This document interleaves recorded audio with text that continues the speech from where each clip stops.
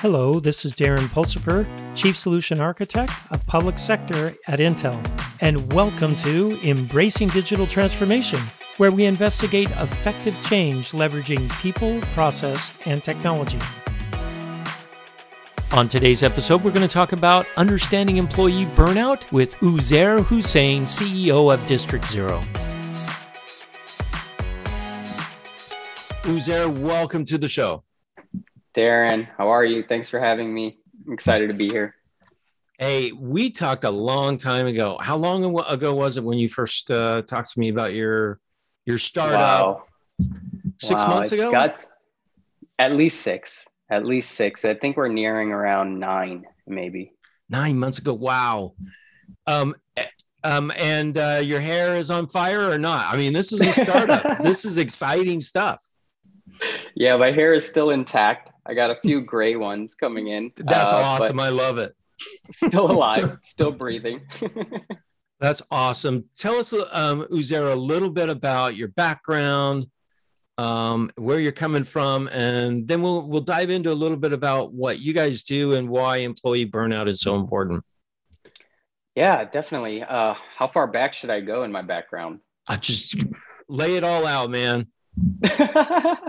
Well, I guess we'll go as early as birth then. I was born in Pakistan, Karachi. My parents brought my older brother and myself here to the States when I was about 4 years old. Grew up in Chicago, particularly the suburbs called Naperville. Was lucky enough to go through K-12 in Naperville as well. And eventually, majority of my professional life was in sales, consumer experiences at the point of sale. And about 10 years ago, I found myself deep in product development. And so today, here I am working on products and I love it. So what made you start your own company? Stubbornness. I love it. That's awesome. Yeah.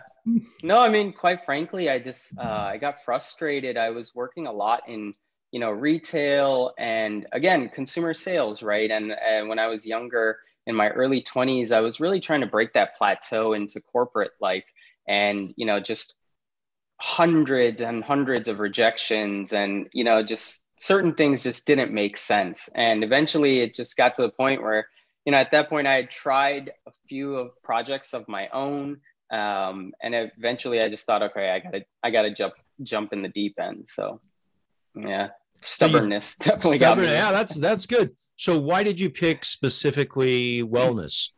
What led you to that? Yeah, so, wow. I mean, my life has definitely been a fun journey. My first major project was called Clue, and it was an alarm clock. And our team was working on this consumer alarm clock experience for about 10 years. When I was at Apple, I had learned when the App Store had come out, what it really took to have a software or a utility value on the home screen. And I was really driven by these high impact applications. So I decided to focus on an alarm clock after a lot of iteration and pivoting. And yeah, about 10 years in, so many integrations, learned a lot about how to wake people up in different personalized ways, whether it's, you would think it's like some people have some interesting ways they like to get up, but we did fail at our mission, which was to help people wake up focused and motivated. We did wake them up, but they kept snoozing.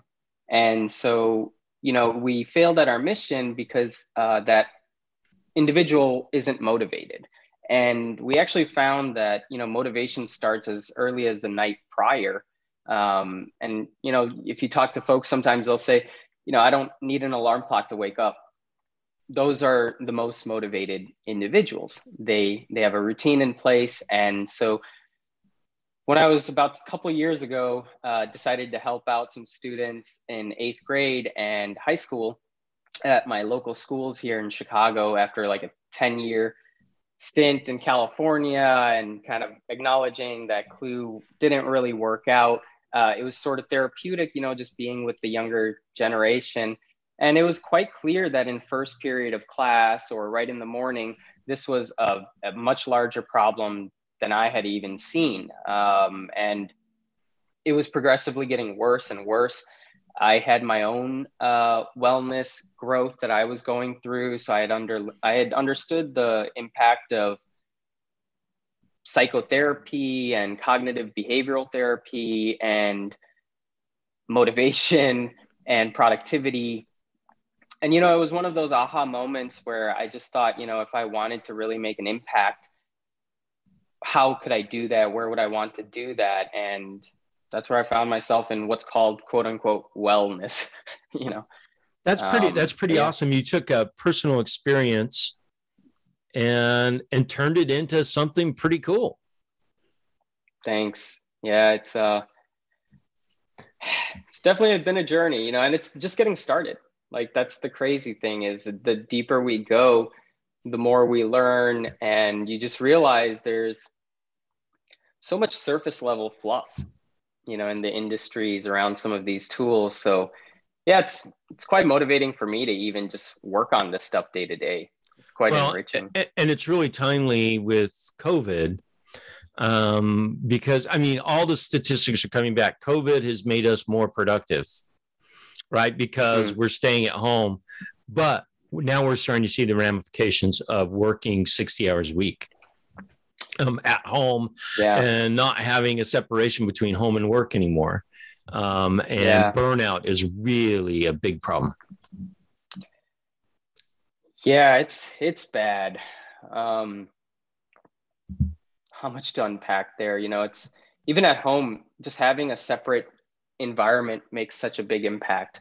If you're in the same room too long, or if you don't go for a breather or a walk, it's challenging not having human energy around as well. Yeah, it's a big problem. I'm excited to dig into this issue, because I don't know if everyone has really understood the ramifications of COVID and what's really going to unravel over the next 6 months to a year. This traumatic experience it's going to affect productivity. It'll also affect social relationships. We're already seeing some of that. People are stressed at home. They're relaxed, not having to commute, but it does get cumbersome a little bit. Yeah, get me back in that traffic jam. I need it. I think you had. It's strange, but it's true. Yeah, no, it is, and I think you had mentioned it in a prior podcast where you had that kind of decompression, right? The commute I did, home. yeah, absolutely. And it's so true. The commute, that separation of environment. It really, it just mentally, it helps us get into the mood. It's it's funny. I think about like the Philips Hue integration we did with the alarm clock years ago, and now it's just so much more important. Time boxing, setting a mood, setting a motif in your room. It really does make a difference.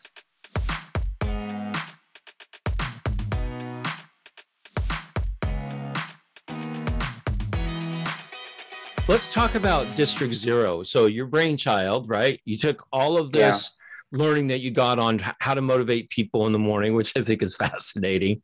And now you've applied this to K-12, to students, kids. So tell us a little bit about your company and what you guys do. Thanks for asking. Our mission at District Zero is to equip K-12 students and learners with whole learner capabilities. And that's so students and kids can manage difficult emotions, which we call blockers. It comes from agile terminology. And, by managing these difficult emotions, students and learners, they can recoup their path. They can recoup their focus and motivation.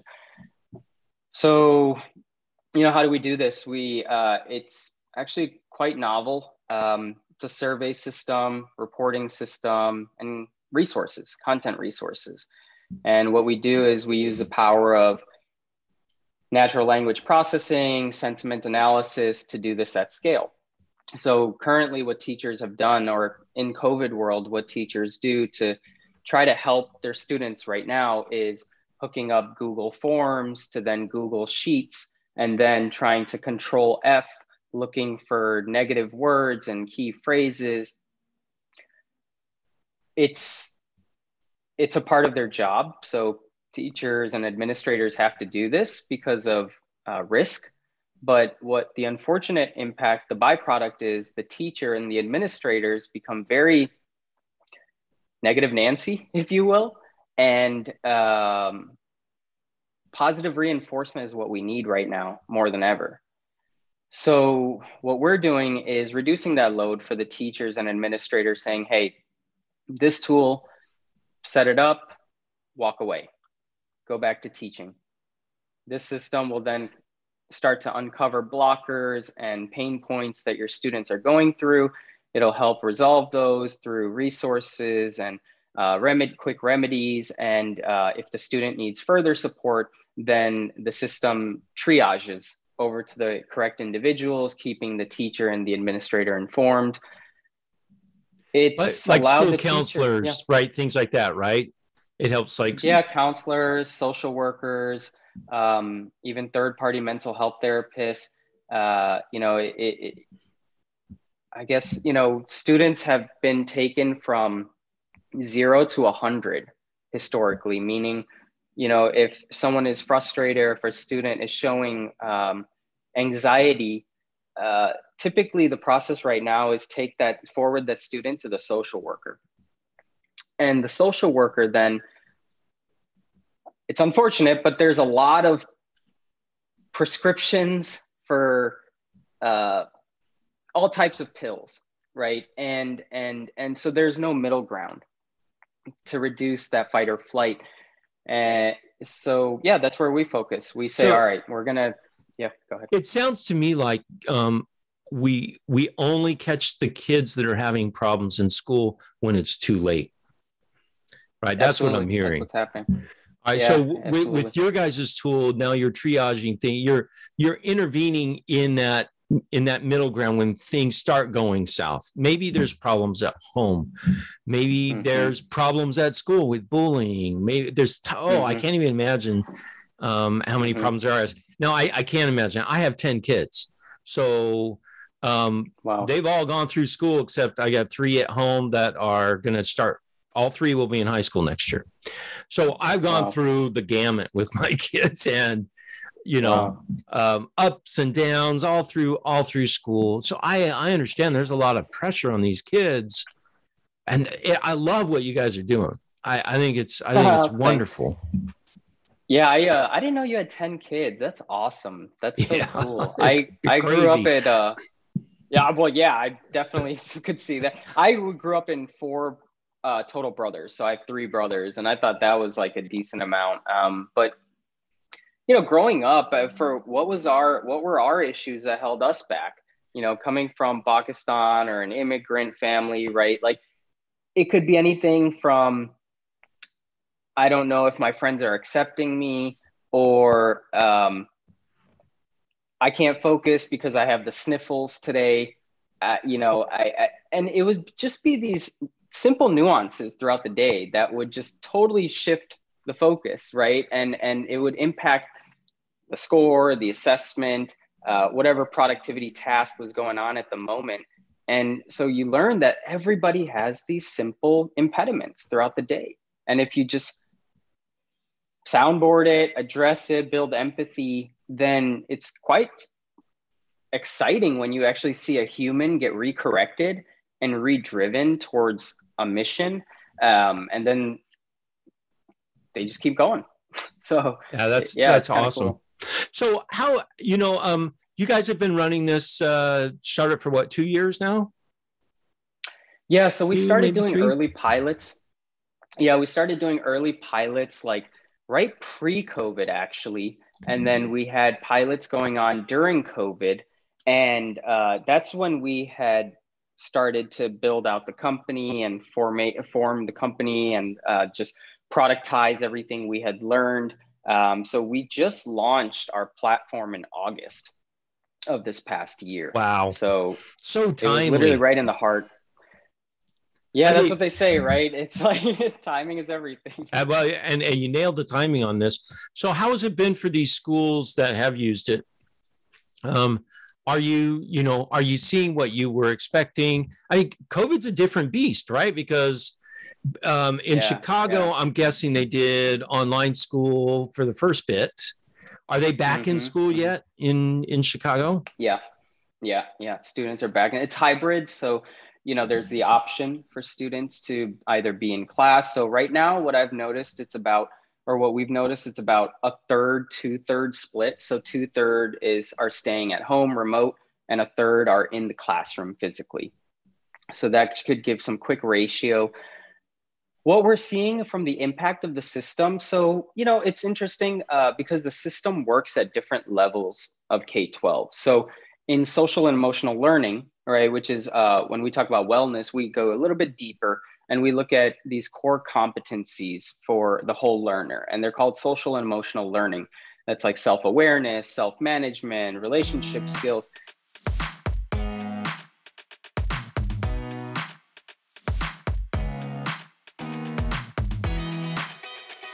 We've learned that social and emotional learning only works when everyone does it. You can't give surveys. You can't give surveys to students and expect social and emotional learning to just happen at your school. There's this empathy element. And, it's administration is trying to recover empathy between principals and teachers, or administration and principals. There's a community element where the superintendent and the Board of Education is hoping to recover empathy with parents and the taxpayers. And most importantly, where we see the impact is between teacher and student. There's been a hard loss of connection between the teacher and the student. And to put in perspective, pretty much 99% of cameras are off in class. And, it's sad, but I remember just last week in one of the classes I've been sitting in on, I try to just be in classes all the time. I got so internally emotional when a student turned the camera on. After about 3-4 days of us all working together, it showed me that this student was starting to build trust and they were starting to share and open up. And since then, that student has just been participating so much more in class. And that's sort of the aha moments. Another story, a teacher, he found depression alerts in the check-in, decided to have a conversation with the student after class. Just a simple, hey, how's it going? Student starts opening up. Next thing you know, they see each other in the hallway 2 periods later, and they wave to each other, something that they would have never done, in the past. And now that same student, it was crazy. The same student turned in homework assignments, brought the letter grade up by 2 letters within a week of running District 0. And, that just, it kind of blows your mind a little bit. Well, you should be really proud of yourself. You probably saved one kid, and just saving one kid, that's a big deal. That is a really big deal. So don't get me starting to cry. I can't cry on my show because I know how that is with my kids. I've had teachers that intervened and helped them out through hard times. So I understand how that works. So how can you take this wonderful work that you've done with students?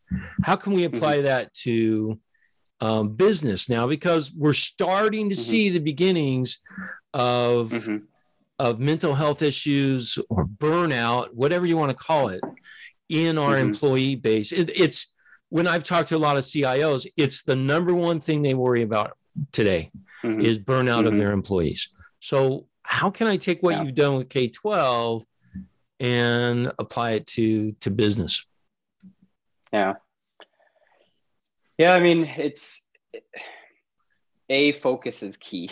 That's what I've learned. By focusing in K-12, what we found was these deep insights around measurement of, if you want to call, wellness, right? And we found these sweet spots around how to, in the tween demographic. So these are really frustrated individuals, right? And if you can drive impact in that age bracket, then the other ages sort of start to fall in place, especially in the consumer journey. I had learned from my past roles that consumer from the tween demographic, right? You grow them into college and post-college, and they'll bring that device into the workplace and so on and so forth.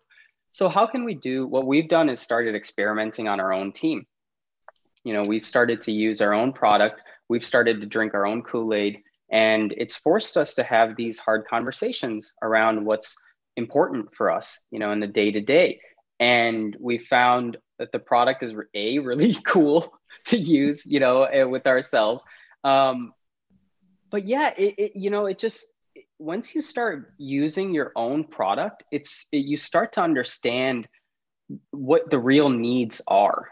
And, in business, it's building trust. If CIOs, if C-level stakeholders are wondering how to do this, it's not going to be by sending your employees a survey or giving them a membership to a third-party mental health platform.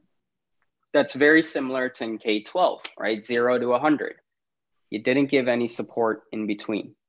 And so our product, we're excited this year. It seems like we'll be able to maybe allow more organizations to start playing with this application sooner than later. We've also seen the same desire in healthcare. Burnout is I can't last imagine. I read I think it's $4 or $5 billion loss in medical burnout, resident burnout, nurse burnout. So employees, it's the same logic. That's the cool thing, right? Is by focusing in one sector of the market, we can now grow the same technology into corporate, healthcare, even government, Veterans Affairs, suicide prevention. And, at that level, you're getting into, I guess that's the benefit of working with technology, right? Is you have high strict security requirements, but then if you have the right infrastructure in place, your technology can expand very fast. So that's the way we see it, is expanding into those eventually. So. Wow. What a great insight. You guys hit this right at the perfect time. The stars have aligned for you guys. I'm really excited to see how you guys continue to progress. It's been exciting watching you from sidelines a little bit. It's cool. Great tool.